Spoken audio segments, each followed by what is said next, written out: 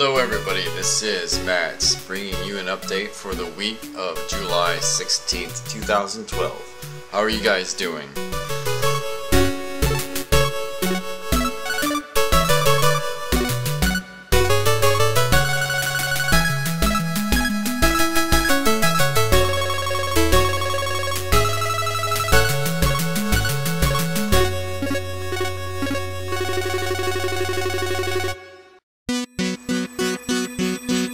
This week's channel is TeknoAXE, Get Me Subscribers, and they are a channel that is hosting a contest in which YouTubers compete over a number of challenges.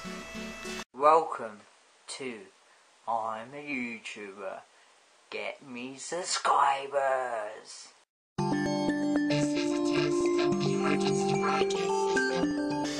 This channel is actually responsible for royalty-free music number 78 if this were an actual emergency, and they have kicked off this contest here in this month. So if you like what you have seen, give their channel a visit, and if you like what they're doing, please subscribe to them. So I am finally back from my vacation. I spent a good long 2 weeks in what is known as the state of Idaho, that really weird state that is just east of Washington. There's a lot of prairie there, there's a lot of mountains there, and a little bit of people there, but not very many people.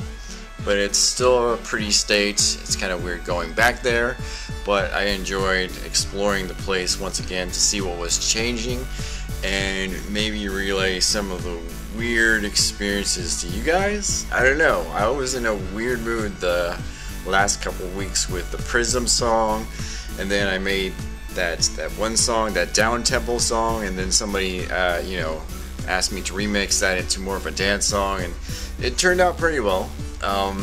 But I am very glad to have my monitors back, so I don't have to use my headphones all the time mixing, because that was kind of a chore to do.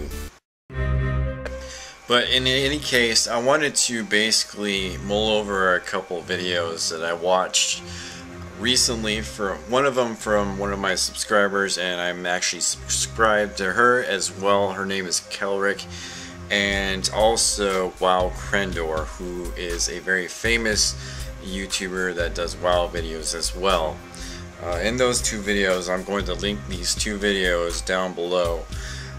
There's a lot of understandable anxiety over a new YouTube layout that was unveiled this week or last week. A few people's front pages changed to this new layout, and there's a bunch of changes that seem to get in the way of the progress of a small YouTuber. And the most major thing is that they have actually put the recommended videos, which previously was at the right side of your screen, into your feed. And what this does is dilute the number of subscriptions that you can actually see in your feed, but then also they lumped in all of the actions like likes and favorites and subscriptions made by people that you've subscribed to, and it puts everything in a place where people feel that it shouldn't be, and I totally understand this. I've been back and forth about whether the most recent design changes that have been implemented on us regarding the front page and our channels have been a good or a bad. Because if you don't remember, like 2 or 3 years ago, top YouTubers were basically clogging up every category on YouTube.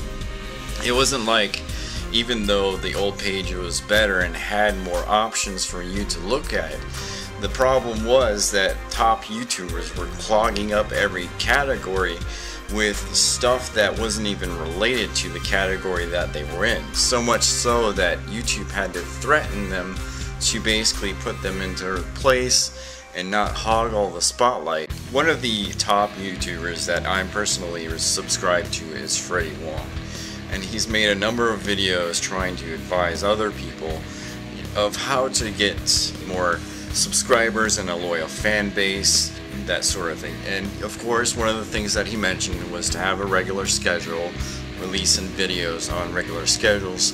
With the other thing that they mention, not directly to their audience, but in terms of interviews and people asking them questions, is that they've mentioned a number of times that they have tried to get outside support outside of YouTube. For instance, one of the big things that got them going was the cycling of their videos through different blogs who covered video games.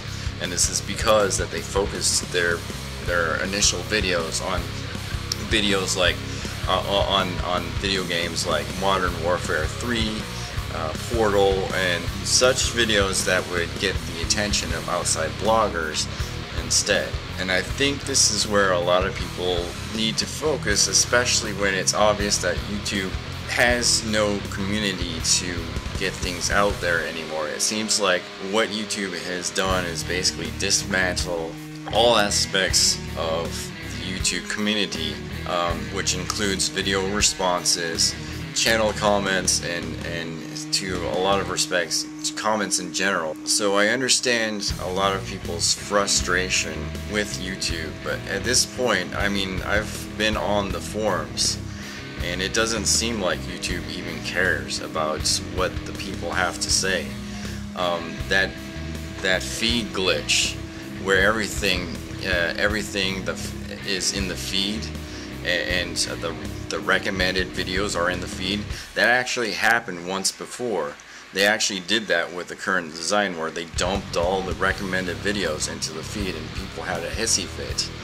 You would have thought that they would have learned by then that that was not a good idea to do, but yet, according to WoWCrendor's video, they're doing it again. They didn't actually learn anything, and now you've got big people like WoWCrendor complaining that they're doing this. And right now it seems that the best way, we need like an outside source. We need an outside base that can make sense of what content is on YouTube, because obviously YouTube cannot make any sense of what they've got.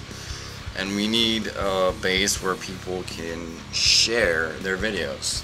Maybe we can form a group that can Reddit each other's videos. So it's time to find a solution, you know? It's got to be out there. So, keep your ears out to tell me what you think in the comments section below. I'd love to hear your thoughts. Have an excellent week. It's going to be hot here in New England once again. So I guess I'll enjoy this nice, hot, sticky weather for as long as it exists, which is probably until September. Alright, have a great day, guys.